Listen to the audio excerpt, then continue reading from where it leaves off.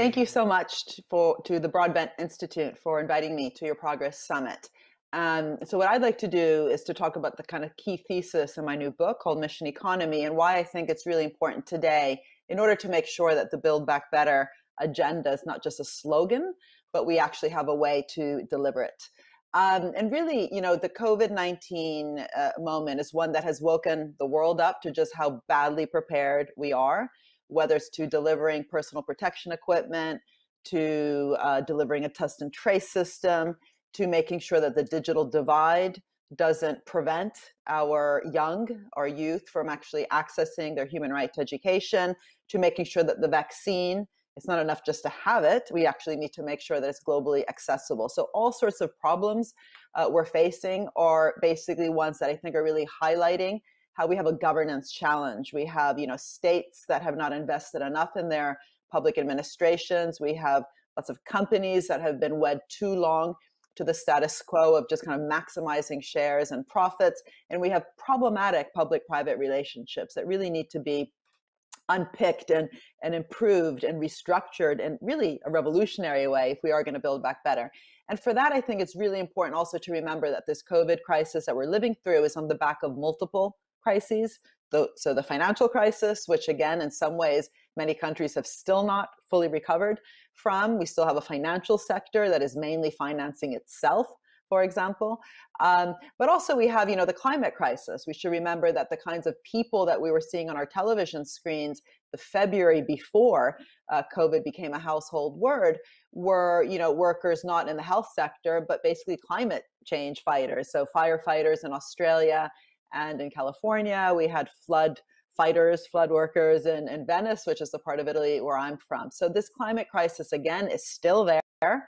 We're not getting out of it quick enough. We had Greta Thunberg tell us when she was 16, she said, when your house is on fire, what do? You don't sit there and debate what to do, you get out. And we're simply not moving out of that crisis quickly enough. We're still, overly financing industries that are based on fossil fuels. We, even under the COVID-19 recovery funds, a lot of that has gone to problematic sectors that are not transforming themselves. So one of the things I argue in the book is that we really need to kind of just pause and ask, if Build Back Better is for real, what does that mean for the governance of public organizations, the governance of private organizations, and especially the governance of their interrelationship? And how can we actually build symbiotic, mutualistic partnerships, as opposed to what I increasingly see as, problematic partnerships and predator-prey partnerships, parasitic partnerships. And so what I do is I look back at the moon landing, 51 years ago now. And what it took to get to the moon was actually a lot of attention to all these different issues. NASA was not just kind of, putting money at a big project and hoping for the best. It actually really cared to think about how to design a partnership with business that would, again, be purpose-oriented. And when Kennedy gave his speech in 1962 about, we're going to go to the moon because it's hard, not because it's easy, the kind of language he used is simply not used today for any of the big challenges we have. The challenge at the time, of course, was the space race. It was beat the Russians, Sputnik, and so forth. But, he also said very clearly, this is going to take experimentation and innovation, and we might fail along the way. And we're going to do it because it's hard, not because it's easy. We don't have politicians that really talk like that today.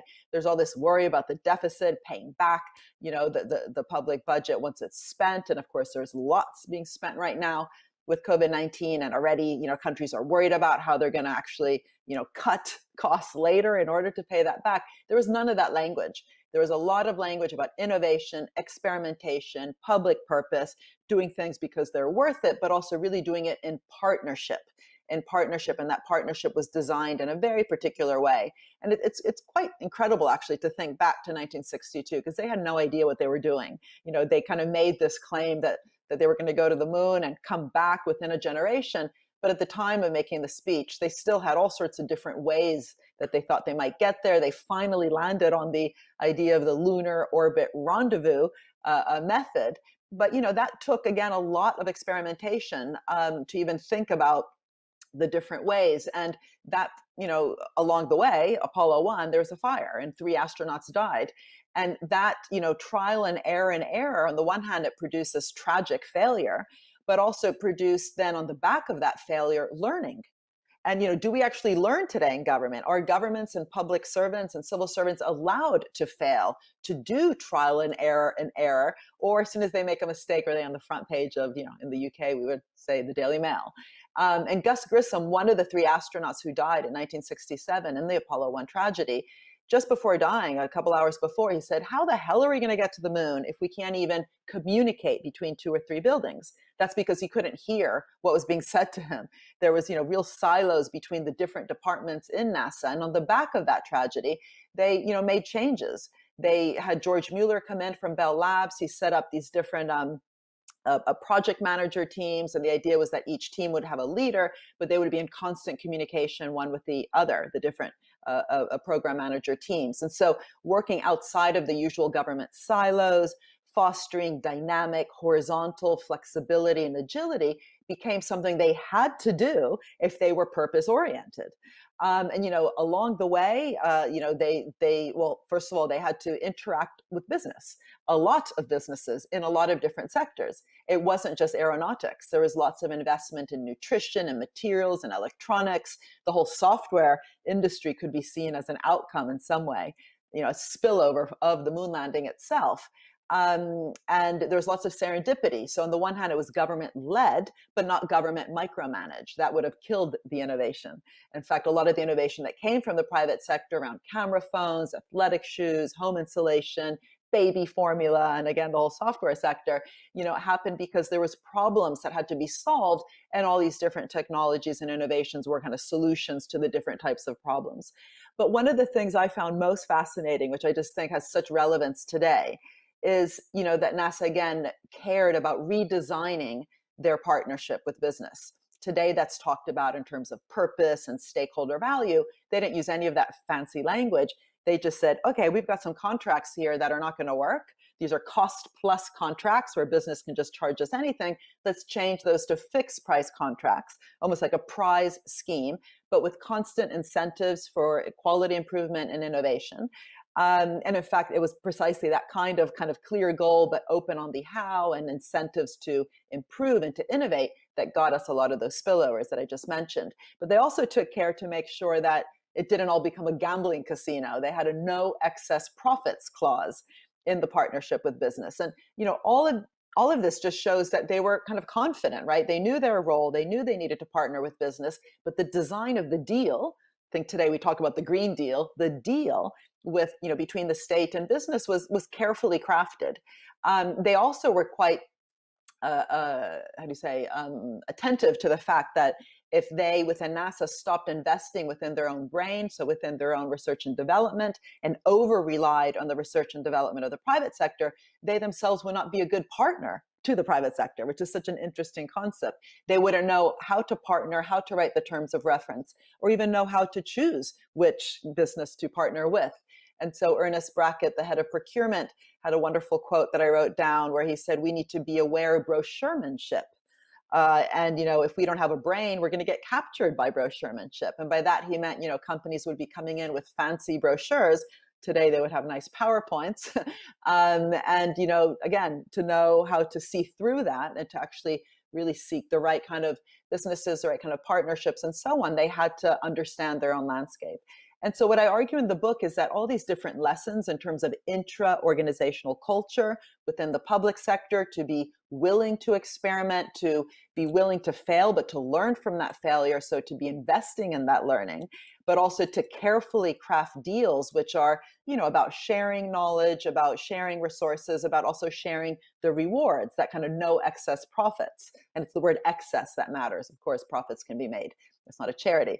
All those are really interesting lessons, as is the idea of, lessons for what? Lessons for solving the problems we have today, right? The Sustainable Development Goals, climate change being one of the biggest problems we have. But again, the health pandemic showing us that so many different issues like gender parity and the digital divide really surface up at any time that we have such a huge global crisis. But it's also a continuous, set of challenges we face. And so the idea of kind of starting with the SDGs, the 17 Sustainable Development Goals, which are challenges, they're not missions, turning them into kind of moonshots as ambitious as going to the moon and back in a generation, which involve as many different sectors as possible. And then redesigning the tools that government has, grants, loans, procurement, to really crowd in as many different solutions bottom up, so not micromanaged, to fulfill those goals is really kind of the approach that I'm advocating for. So, turning SDG 13 around climate change into a mission around carbon neutral cities, for example, or the clean ocean SDG 14 into a plastic free ocean over a limited amount of time, involving as many different sectors from biotech, design, marine, chemicals, AI, and so on. And then really crowding in those solutions across as many different actors as possible. That's very different from how we currently do policy. How we often do policy, for example, from an industrial strategy lens, is just making a list of sectors. In the UK where I live, the list of sectors used to be, automotive, aerospace, financial services, life sciences, and the creative sector. We decided these were our strategic sectors which were going to get funding. Whereas this approach says, forget that list. It's a random list. There's many sectors not there. Think of the problems you're facing, whether it's clean growth, the future of mobility, healthy aging, strengthening the ability of our welfare states to really govern data generation and data ownership also in proactive ways. What does it mean to create missions around those? And it's an industrial strategy to then catalyze as much intersectoral and interactor investment and innovation to fulfill particular missions underneath those challenges that we have as a society. And no sector should really be kind of, not on that list. And that also requires, putting what I call conditionality at the center of public funds. So instead of just subsidies and guarantees and recovery funds and bailouts, what does it mean to make sure that every penny, euro, pound of government money that does go to business is kind of conditional and business being part of the solution? Again, not micromanaging, not conditionality with a stick, very much with a carrot, but that means, picking the willing, not picking winners, making sure that, before a bailout is given to the steel sector, this is pre-COVID, because steel is asking for quite a bit of money from governments worldwide, there's conditions like in Germany where they had conditions on steel reducing its material content in order to get a public loan. Or in France, what was interesting with COVID-19 was that the finance minister made sure that both Renault and Air France committed to reducing their carbon emissions before being able to access the recovery fund. They just had to commit to it. They didn't actually have to do it yet. In Austria and Denmark, they made sure that companies that were avoiding their tax through, a fiscal paradises, fiscal holidays, would have to change behavior if they wanted to receive the recovery funds. And this is also really important in how we govern, particular areas like health innovation. You have huge amounts of public money going into drug innovation, medical innovation, vaccines, therapies like remdesivir. What does it mean to make sure the prices of those remedies, the accessibility of those remedies and different types of health innovations, the IPR, so the intellectual property rights, are actually governed with this kind of common good and public good perspective? Again, that means much more than just flooding the system with liquidity. It means governing it towards the public good. So, my last point really is I just want to say that I think this is the time to do that, because we do have trillions being poured into the system.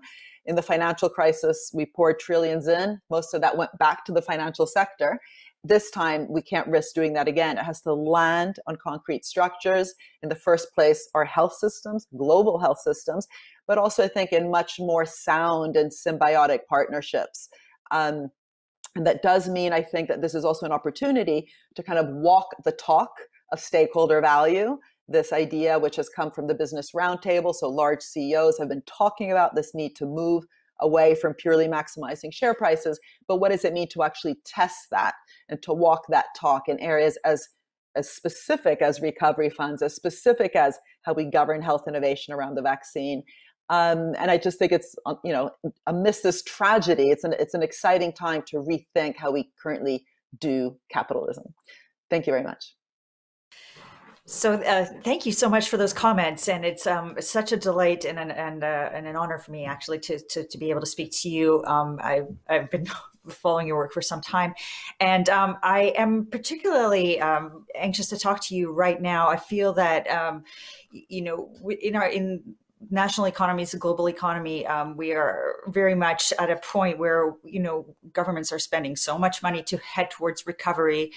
There's so much talk about Build Back Better, as you say, very various competing visions of what that actually means. Could you talk to us just a bit about how we seize that moment, or how governments should seize that moment at a time when there is also, there are a lot of dreamers out there about Build Back Better and what that means, but there are also a lot of people who have been caged up in their homes for many, many months and just want to go back to the way things were. Right. Very good point and set of points. So one of the pushbacks I get is, fine, sounds great, but you know what? There's too many urgent things to do right now. Put aside that kind of luxury of thinking about the Green Deal now. Let's just get, cash to those who need it and so on. And I think that would be a huge mistake, because we're simply then setting up the next crisis. So even just looking at it from a short-term perspective and the needs of companies and the needs of citizens today, if we're simply patching it up now to face the same crisis later, you're definitely not making those same businesses or citizens better off. And, that's why one of the things I always argue is we need a completely new framing, instead of fixing what economists call, when they try to sound fancy, market failures. So the role of policy is fixing broken markets. Instead of doing it that way, what does it mean to co-shape and co-create markets that actually meet the kind of things that people want, right? I mean, people want, healthy food, they want non-polluted cities, they want their kids to go to school so they can work properly and so on. But a lot of those different kind of, micro goals are part of grander ones around inclusion, inclusive growth, sustainable growth, and so on. So making sure that the Build Back Better strategy, for example, when it is composed of, say, an infrastructure component, as President Biden's team is, really resisting this thing of just throwing a lot of bricks and cement, in terms of infrastructure, making clear that it has to be green infrastructure, or that, again, the kind of bailouts that companies need today are conditional on them becoming part of the solution. So again, greener, more sustainable companies are companies that are paying the living wage, or companies that are reinvesting their profits back into the people working inside the companies instead of just in areas like share buybacks. This might sound abstract, but it's not. When we talk about robots are taking people's jobs, it's not true. Robots have always taken jobs for the last 200 years. Mechanization has. What we actually have since the 1980s is a lot of the profits being generated in the economy are not actually getting reinvested back into production, which includes people working in factories. So a lot of these issues that sound abstract, we need to actually ground them into what it means for people's training programs. Again, the pay they receive, but especially the structures within which they work. And again, coming back to that kind of public-private partnership, how we structure deals that are not just handouts and subsidies, but truly are about creating a better society. So, we've both been watching governments for a long time, and I feel that, over the years, every year I see a federal budget, and there is a lot of talk in every budget that I've watched over the last 25 years, and probably before I was even paying attention. The government's talked about training and innovation, and investing in ways to make the country more competitive and to make the workforce more productive, and with some kind of far off concept of everybody's going to be better off one day. It doesn't seem to ever deliver on those big concepts. At least, there are marginal improvements here and there. What do you think needs to change to actually, to make good on these concepts? I mean, you talk about the need to cooperate and between governments and business. We've been hearing that every time they make an announcement, we hear that rhetoric all the time, but it doesn't actually lead to any occasionally it leads to growth, but not always, and certainly not always, sustainable, inclusive growth. But I think there's reasons for that. So what I do in the book is I actually try to break it down into very, very concrete steps. The first thing is, if the kind of changes we think are needed remain just voluntary, even kind of ESG targets within companies, well, so what, right? I mean, you need to make it mandatory, it has to be transparent, it has to be standardized, it needs to be global. But also all the different funds that companies get, there simply is no evidence, and I know it's true in Canada, that we've ever even tried to make sure that they were conditional on transformation. funds are often given to sectors to stay into place. So if you said to me, look, we tried it, we actually, gave money to oil or gave money to automobiles and said it was conditional on them actually, making certain types of investments and innovating, not extracting value out and making sure that their whole value chain became more sustainable, and it didn't work, I'd be like, oh, really? Let's go look. But the truth is they never said that. And in fact, Canada is a country, for example, that has overly emphasized indirect incentives from government simply through tax incentives. We know that that simply increases profits. And there's no profits problem globally. Profits are at a record level. In other words, the profit share of GDP globally is at the highest it's ever been. The labor share is at the lowest it's ever been. That has not translated into greater investment. In fact, investment as a share of GDP has been falling. So how do you make sure that the profits being generated in business are A, reinvested and not extracted out, which is what often happens, and B, reinvested into directions that we need? Broadly defined, again, this is not about micromanaging what business does. We know that kills off innovation, right? So tilting the playing field towards the directions we want means actually designing the policies to do that.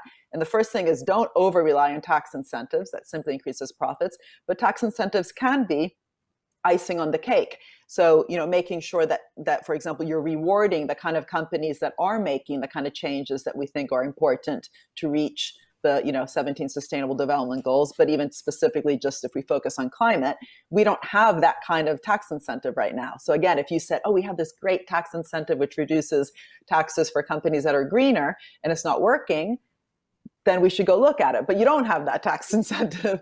So I think we need to be careful with pessimism, because it's often then just kind of becomes almost anarchistic, like, oh, the whole political system sucks, without actually looking at the policies themselves and unpicking why they haven't worked. And I personally think we often don't have the capacity and I don't want to say intelligence, but the capabilities within government to do this properly, because we've stopped investing within those capabilities. We've outsourced government's brains to Deloitte, KPMG, Ernst & Young, McKinsey. So that too really needs to be corrected. We need to invest more within the brain of the state. Yeah, I found your book to be quite interesting on that, or poignant on that point about the undermining of the civil service. It's undermining itself by become very risk averse throughout the whole period of the Washington Consensus, really, because they believed that they didn't have the leeway to actually be creative about how to steer the economy. How do you get, though, from here to there? Does it? I would say it takes a lot of leadership, but where did leadership of a civil service? That's a cultural thing that takes so long to try to develop. Do you have suggestions about how a society could actually make that happen, or has actually maybe some examples of how it already has happened in some countries? Yeah, I mean, one of the things is you actually have to also invest in the idea that that's even important, right? So if we continue to think that at best the civil service is there to de-risk the risk takers in, places like Silicon Valley, it's going to be hard actually to create that cultural shift.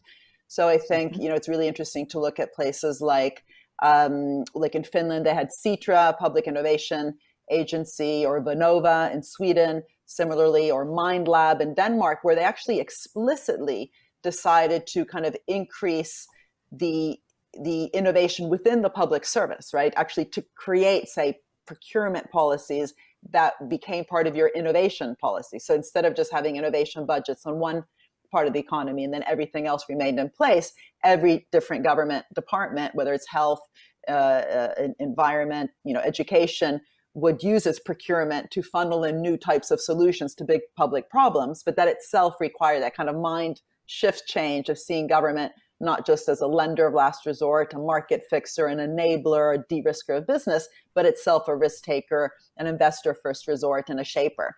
And once you do that, you start asking yourself those interesting questions like Mind Lab did in Denmark, which really was all about public service innovation. And too often we hear that we need to make, public administration more nimble, more efficient, more cost effective, which ends up just being cuts to public administration as opposed to investments within it to become more dynamic. Look at Singapore as well.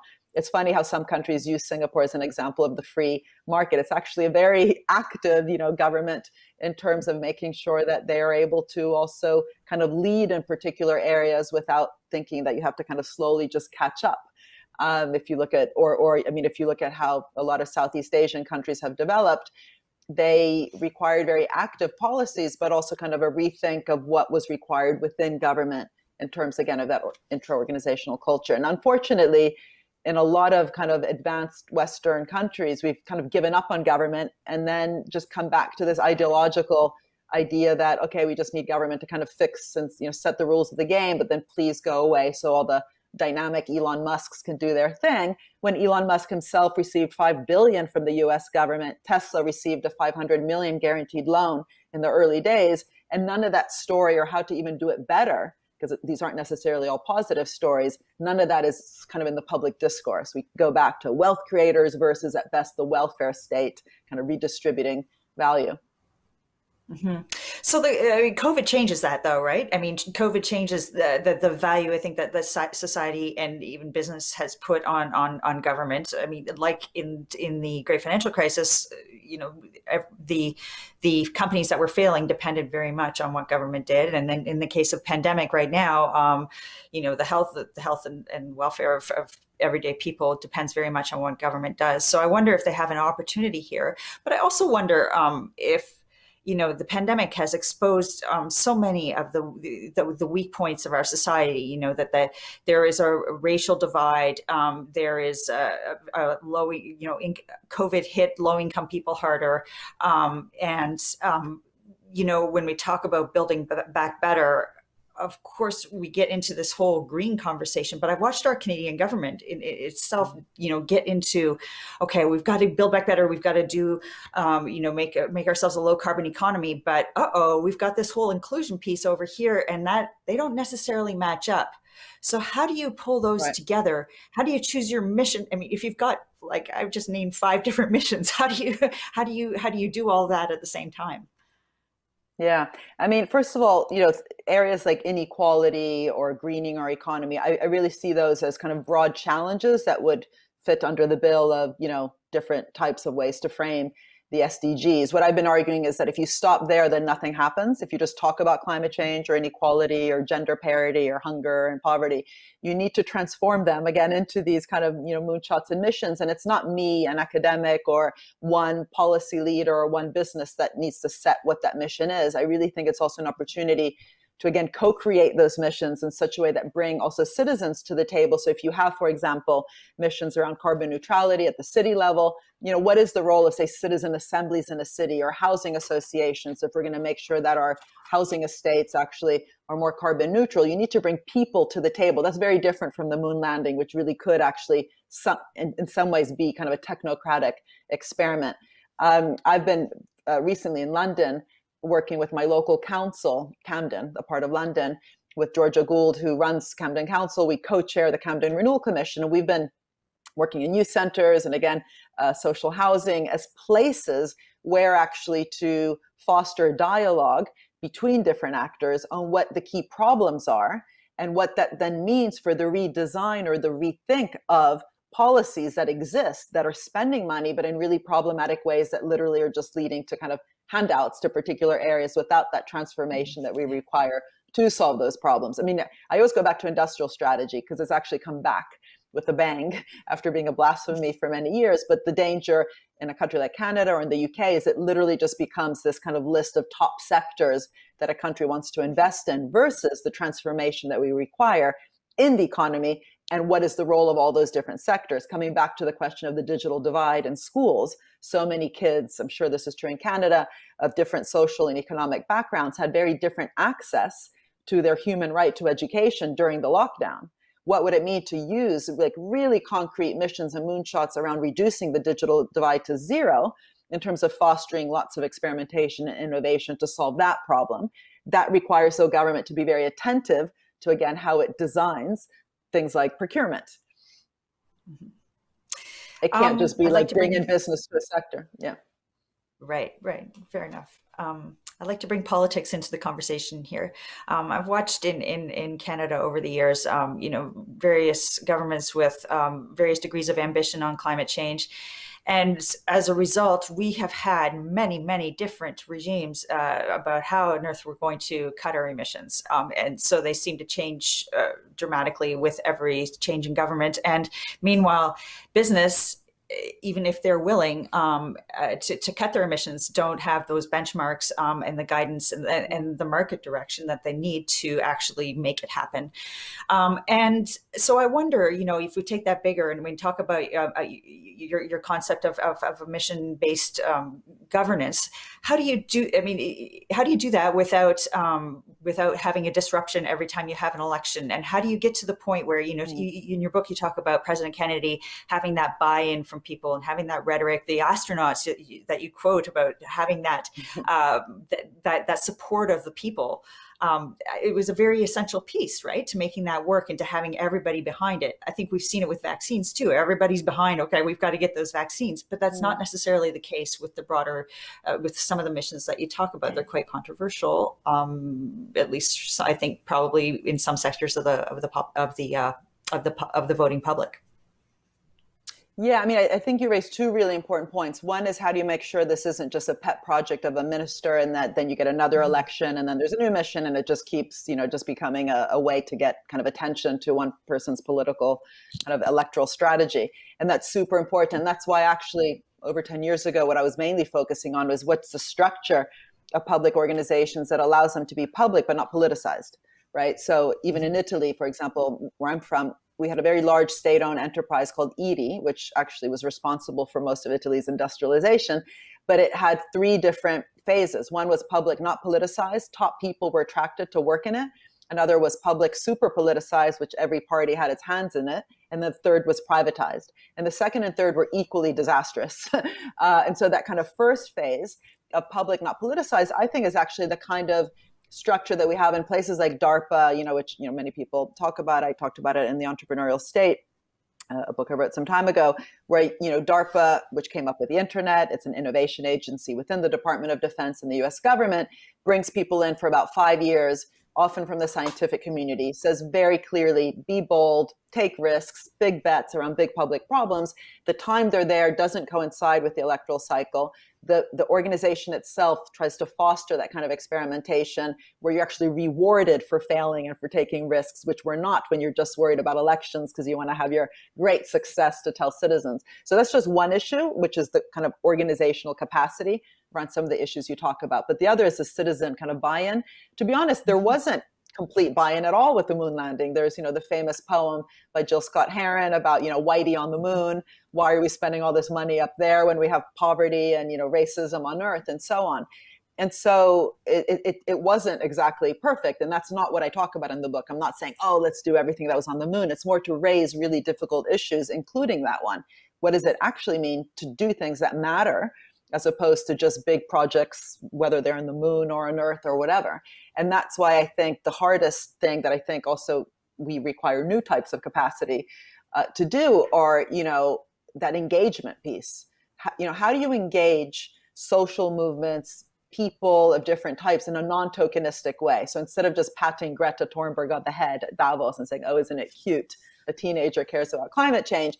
What does it mean for governments to actually listen to social movements like Fridays for the Future, the Me Too movement, Black Lives Matter? And I'm not saying it just, in a kind of a politically correct way. I'm saying it because it really matters. We know capitalism has improved, has become more sustainable than it used to be, has become less barbaric than it used to be because of social movements, right? So, we wouldn't have weekends. We wouldn't have the 8-hour workday. Children would still be working in factories had there not been a labor movement. And yet we often don't hear about labor. Like, we just hear about labor in defending itself, labor unions defending themselves against something that might be seen as bad. But actually, in the history of capitalism, labor unions were often on the front line making good things happen that otherwise wouldn't have. What's the equivalent today of the weekend, right? That should be on the front line in terms of labor unions fighting for, that we would all benefit from. And we all have often benefited from, increases in things like the minimum wage that increase everyone's salaries. But I just think that there's something about going beyond the silos, going beyond the ideology, saying that government really should be about directing the system towards more inclusive and sustainable growth. But how it does it there's that organizational piece I mentioned, but there's also that engagement piece, that co-design participation, but also social movement piece, which, to be honest, I think is the hardest bit. And I'm not exactly an expert on it, but I do think it really, really matters. I have only time for one very quick question, and I wanted to talk to you about deficits. In Canada, we are only recently come around to the idea that it's okay to run a deficit, but the understanding is still very much that, okay, we need to grow our way. We need, yeah, the government needs to be involved in pushing growth, but it's got to grow. Otherwise, we're going to be saddling the next generation with an unsustainable debt. So you take this on in your book. Can you just tell us briefly? Tell me I'm wrong. Tell me there's no problem there with intergenerational, carrying the price. Yeah. So it depends. I mean, obviously spend, don't worry about it would be stupid, right? But so is save, be careful, be careful, So really, I mean, let me just give an example. Again, I'm from Italy. Italy has a very high debt to GDP, but a low deficit. It has had a low deficit for years, often lower than Germany's. So if you're just cutting costs and you're being pressured to do so, as actually Italy and Spain and Greece were after the financial crisis, they were given support if they agreed to cut their deficit. And you're not actually making those bold public and private investments that we know are needed in order to foster long-term growth and increases in productivity, but also making sure that growth is sustainable. Let's just leave that bit out for now. Let's just talk about growth. Then the irony is your denominator is not going to grow, the denominator of debt to GDP, right? In fact, Italy's productivity hasn't grown for 20 years. And yet its deficit is pretty small. It's been between 2 and 4%. It's not high, and it's often been lower than Germany's. So the ratio, just basic maths, when there's zero in the denominator, the ratio can actually go to infinity. So even just that, like basic math lesson, let's just remember that, a small numerator and a zero denominator can go to infinity. So stop obsessing about the deficit and really focus on long-term growth and the long-term drivers of that growth. And second, make sure it's sustainable and inclusive, what we were talking about before. But the other thing is, when we want to go to war, which countries do, no one ever says, oh, there's no tax revenue. They create the funds. So my book is really saying, do that always, not just create funds out of nowhere, but for your priorities, instead of just waiting for, military priorities or pandemic priorities. And it's too late. By the time the pandemic comes, it's too late. You haven't funded your health service. How is it going to react? What are our goals? So the whole point of a mission-oriented economy is to have an outcomes-oriented budget, which again, it's not, oh, here's money to everyone. It's focus on the goal, backtrack, and think how to work out the budgeting, the financing, and the instruments. And the irony is, if you don't do that, you end up actually spending more public money. It just ends up kind of raining down, as I said, in all sorts of subsidies, guarantees, and having no effect. So I think kind of those 3 points, or I'm not sure if there were 2 or 3, but the first one, don't obsess about the deficit. Think about long-term drivers of growth and the direction of that growth in both the public and private sphere. Second, we do create money for wars. Let's create money for the real social challenges we have. But third, do it in a smart way, right? Building what I talk about in terms of strong innovation systems, strong public-private kind of flows, science industry linkages and so on. And the multiplier effect for each of those kind of pounds, dollars, euros of public money is much greater if you kind of get that system right. Whereas if you just think of it as helicopter money, let's just throw a lot of money at education, a lot of money at health, a lot of money at, climate change without getting those details right, you're going to have a problem. And by the way, inflation, the kind of risk of inflation when you have high public budgets is really there if you haven't then expanded capacity. If you're expanding the economy, then there's no reason to have inflation. Just think of it literally like, I'm Italian. Again, I keep telling you that, I don't know why, but anyway, a fixed pizza. It's in terms of your economy. And then you throw a lot of money on it. Each little bit of that pizza is going to have more money on it. So it's going to look more expensive. Whereas if it's expanding, because of your investments and you throw down that money, it's sticking to different parts of the economy. There's no reason you would have inflation. So building extra productive capacity, expanding the economy, directing that expansion towards the goals we need. The first one definitely being climate change. So more sustainable economy, all sorts of new green digital services, new jobs and materials that we need in order to do that. That can increase our growth trajectory and have a better direction of growth without kind of making our debt to GDP go out of bounds. Fascinating. Thank you so much. It's been very inspiring, and you've Thank got you. my head full of thoughts about how we could possibly change things up here a bit here in Canada. So, thank you for And your I'm sure time. you're hungry too with the pizza example. Yeah, exactly.